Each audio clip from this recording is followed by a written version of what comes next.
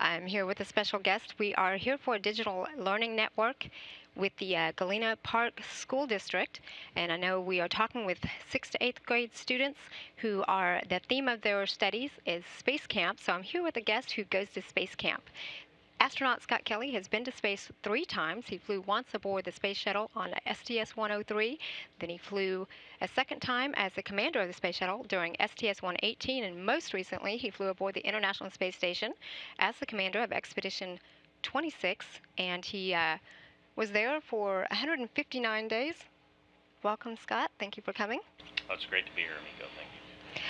All right, and we're ready to go ahead and go with your questions. So, kids? So here we have Jacob. Jacob, go ahead. What would happen if the Soyuz or the space shuttle had an engine failure or a problem, and if y'all weren't docked to the space station?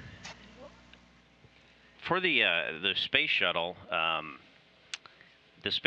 various ways of compensating if an engine fails. If it was to fail on the launch pad after liftoff, certainly before liftoff, the shuttle wouldn't actually lift off the pad. But if it was after liftoff, in the first part of the ascent, you would come back to the Kennedy Space Center and land. As you get faster and higher, your options to abort improve to where the next option would be potentially landing in at a landing site in Africa. And later on in the 8.5-minute ascent, you could actually do what's called an abort to orbit, where you might get into a lower orbit, not the one that you intended to go into, but something that is safe. For the Soyuz, again, it depends on where that engine failure happens, where in the launch trajectory it happens. In the most severe case, the Soyuz has an escape system that'll basically rocket the capsule away from the larger rocket and allow the crew to land under the parachute. Of course, as you get, just like the space shuttle, as you get faster and higher, you have better options. And in some cases, if the engine fails very late in the ascent, you don't have to really do anything at all. You have enough capability in the remaining engines to get to where you need to go.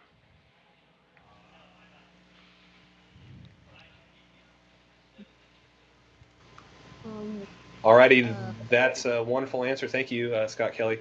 We're going to go ahead and go to the next question. Galena Park ISD, if you can just make sure you can speak as loudly and clearly into the microphone as you can, we'd appreciate it. Okay, my name is Daniel, and how was it like during the launches? Like, how'd you feel? It's interesting. On my first flight on the space shuttle, on the launch pad weighs about 5 million pounds and has about 7.5 million pounds of thrust that launches it into space. And on your first flight into space, it really gets your attention. It feels like you feel every pound of that 7.5 million pounds of thrust. You get the sense that you're going somewhere. You're not sure where. You're going there in a hurry, and you're not coming back to Florida. I mean, it just leaps off the launch pad. The Soyuz is a little bit different for a number of reasons. It doesn't have the same amount of thrust, although it does have a higher acceleration, so you feel higher g-forces later in the ascent. And then the other difference with the Soyuz is that when the second and third stages of the Soyuz light, when the engine's light, they do it after the previous stage has shut down.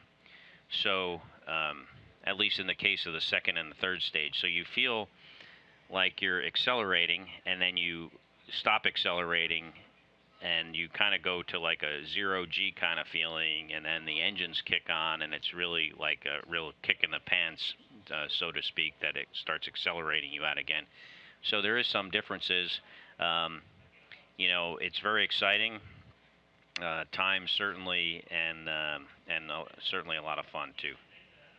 Very good question. And also, there's some significant differences in the landing of those two vehicles as well. You want to quickly describe this? The landing of the Soyuz and the and the shuttle are much different. The shuttle lands kind of like an airplane. It is much more gentle, and it's because it was designed to be a reusable vehicle that brought potentially sensitive scientific experiments and other sensitive equipment home. Not to mention the vehicle is somewhat sensitive because we needed to reuse it. So the Soyuz is much different. The Soyuz enters as a capsule. It lands under a parachute and lands lands in the desert. The shuttle landing is much more gentle. It's actually flown by the commander. The Soyuz is generally speaking all automatic and is more like whereas the shuttle's like an airplane, the Soyuz is more like going over Niagara Falls in a barrel. It's a very dynamic, we call it dynamic ride, and very exciting. Next question.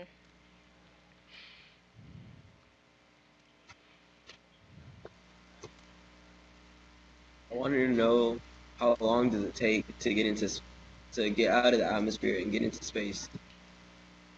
Well, space is defined as this like 50-mile barrier, and it takes several minutes to get to that altitude, both in the space shuttle and in the Soyuz. It doesn't actually feel like you're in space until the engines of those vehicles cut off, and that's when you go from this acceleration, getting you to a very fast speed, to where you actually feel zero gravity.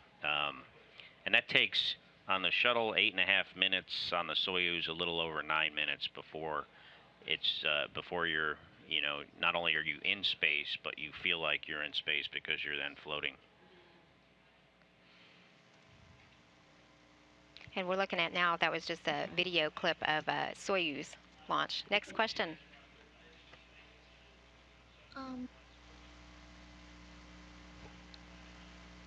Do you ever get used to the feeling of going into space and landing from coming back? Having flown 3 times, I would say I haven't gotten used to it. There are aspects of it that get more comfortable. I flew twice on the Soyuz or twice on the shuttle and once on the Soyuz. So, it's only one of those vehicles did I fly on twice. But I think it would take me many flights before I got completely comfortable with either the launch or the landing of either the shuttle or the Soyuz. So I don't think he's done. I'd like to have the opportunity to get very comfortable. Next question.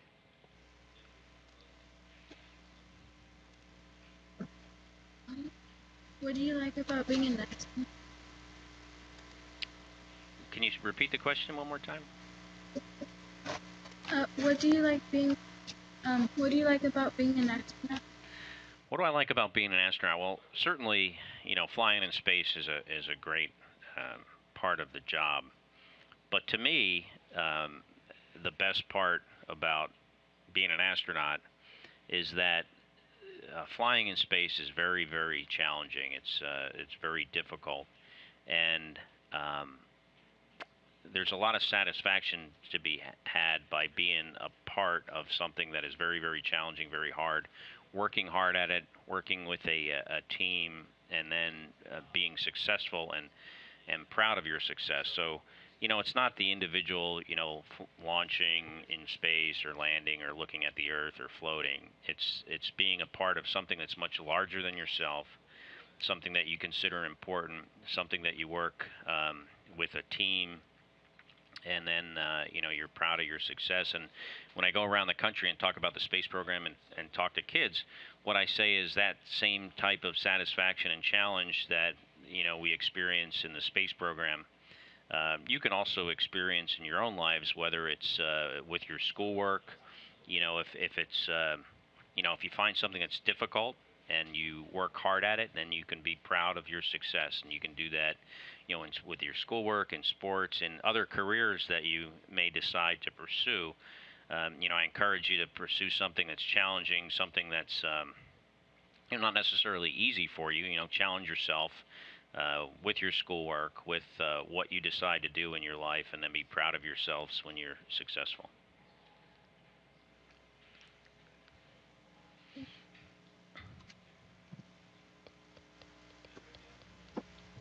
Hi, my name is Miracle. I'd like to know what type of training do you have to go through to be an astronaut?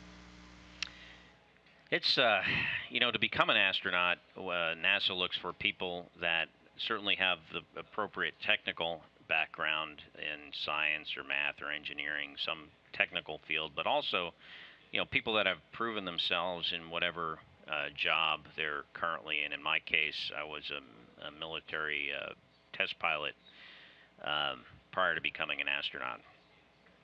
The selection process is pretty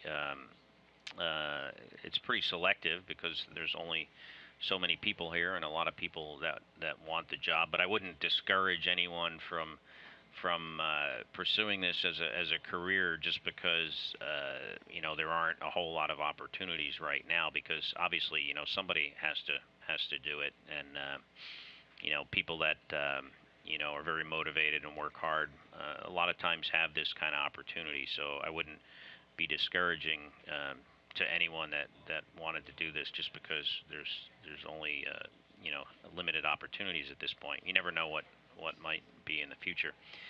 Once you become an astronaut, the training is pretty extensive, and I've been here for 16 years, and I still sometimes say to my daughters that I have a class, and my 8-year-old looks at me and she's like, why do you have a class, Dad? You're old. You shouldn't be having a class. But as an astronaut, you train, not every day, but all the time. And some of that training is academic training. Some of it's studying on your own. Some of it's doing, robotic operations, or training for launch and landing in a simulator, or training in a pool in a big bulky spacesuit for a spacewalk. So, I feel like I've been going to school continuously since kindergarten, and that's over 40 years. So I guess the message there is that if you want to be successful in life and you want to have a career that challenges you, you never stop learning. You always need to consider yourself a student of something, and that's the way you continue to improve and increases your chances of being successful in life. That's also a very good message that you talk about, not to be discouraged because of the opportunity, but also be, look at your background. I mean, you were a son of 2 police officers, and, becoming an astronaut wasn't necessarily, something that was right there laid out in the stars. I mean, you actually had to work for that. Yeah, I came from a blue collar family.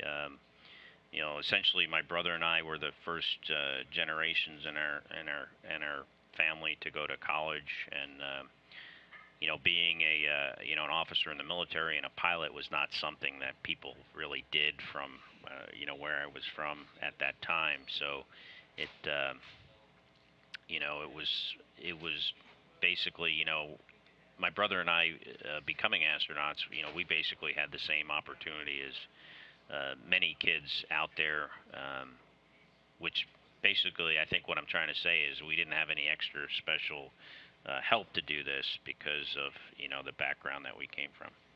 Exactly. So bottom line is, it's up to you. Good question. And next one. Thank you.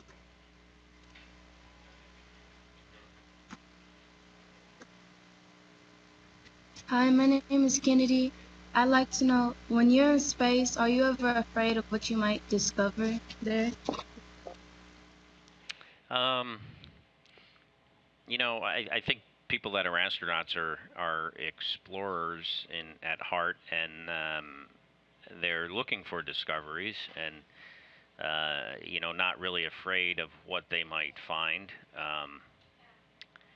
As far as like big surprises, if you're referring to things that you might have seen on a science fiction movie or something, or that kind of stuff that might scare you.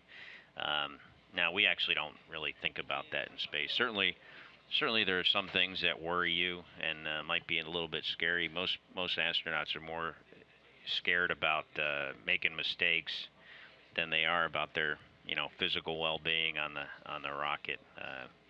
Most of the times in space that are the riskiest are the times where you're most focused on what you're doing. So you really don't have time to be scared. You're focused on your job and completing that, and not really worrying about what could happen if things go bad. Thank you.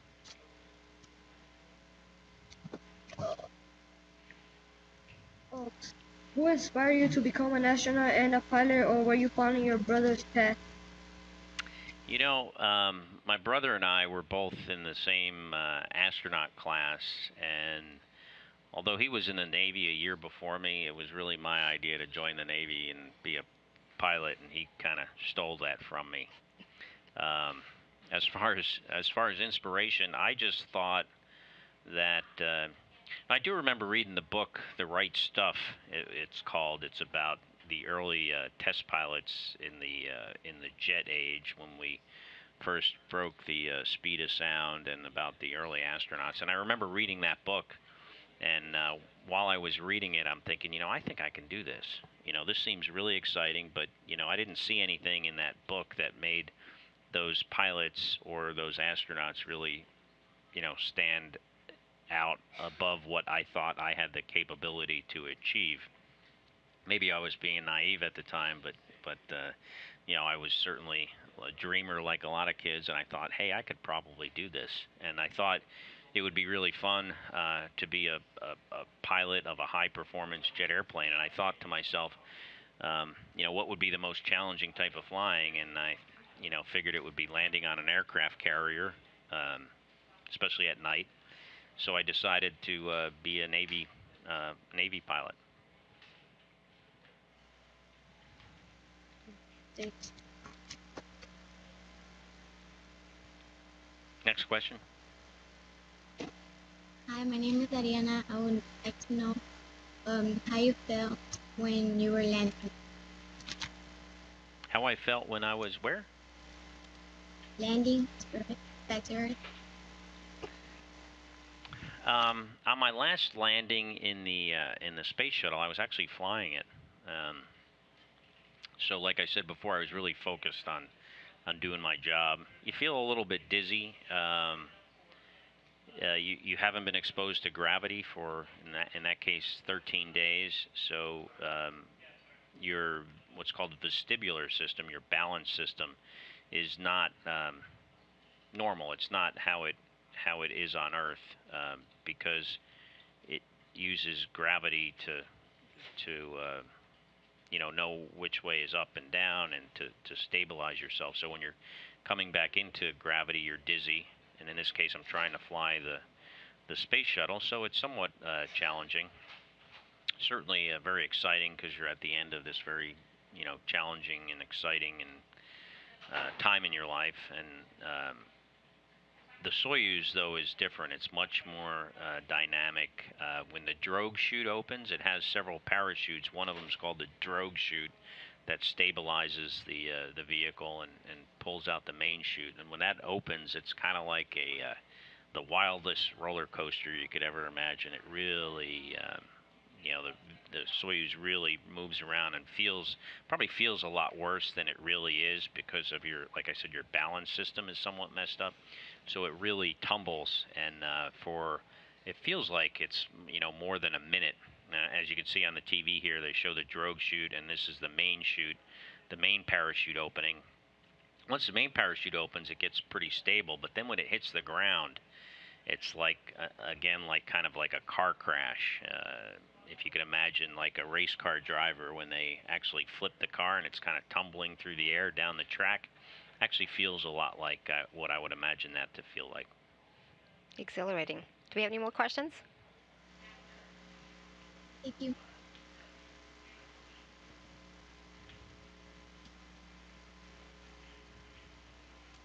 My name is Dean, and what I want to know is, are astronauts affected by deep vein thrombosis, otherwise known as blood clots, since they aren't using their muscles too often? Yeah, so the deep vein thrombosis that I think you hear about people experiencing. You know, sometimes people on airplanes, I guess there's anecdotal information that sitting for long periods of time could cause those type of blood clots. You know, I don't think there's any history of us having, certainly not any history of us having anything like that in space. But in some ways, and I'm just kind of guessing here, you might be less susceptible to that kind of thing in space because in space, you know, you don't have gravity pushing all the blood down from your upper body into your lower body. And I think that kind of phenomenon is potentially due to, like, if you're sitting a long time, you have, you know, and you're not moving around, potentially the blood in your lower extremities are kind of, you know, a little bit more stagnant than they might otherwise would be. So in space, where everything floats, the blood in your body is distributed, you know, perfectly evenly, and is not, you know, affected by gravity. So I think there's probably less of a chance to have something like that in orbit or in space. Thank All you. right. Thank you for that answer, Scott Kelly. We are going to do one more question from Galena Park ISD and then wrap up from there. So one more question. Speak loud and clearly into the microphone, and we'll go from there. Good morning, my name is Jocelyn, and I wanted to know, when you finally reach outer space and you're able to gaze at the magnificent Earth in person, that must be so surreal, and how does that make you feel? You know, you know, on my last flight, I had 6 months of looking at the Earth, and it's very beautiful. Have certain memories of certain parts of the Earth. On my first flight on STS 103, we launched at night, and I can remember turning to the commander of the space shuttle and asking him what. I said something, I forget exactly how I put it, but I was like, "What is that?" You know, it was just so amazing looking, and basically, it was the sunrise and then the Earth, and it was just this brilliant blue color, like the bluest thing I've ever seen in my life, perfectly clear.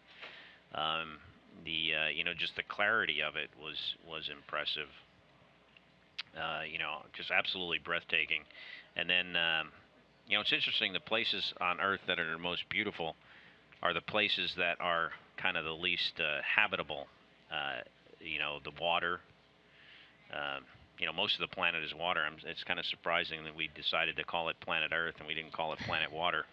But anyway, so you know, water is very beautiful in certain areas, and as well as the deserts are incredibly beautiful. That's a wrap. Good questions, guys. And you heard it here.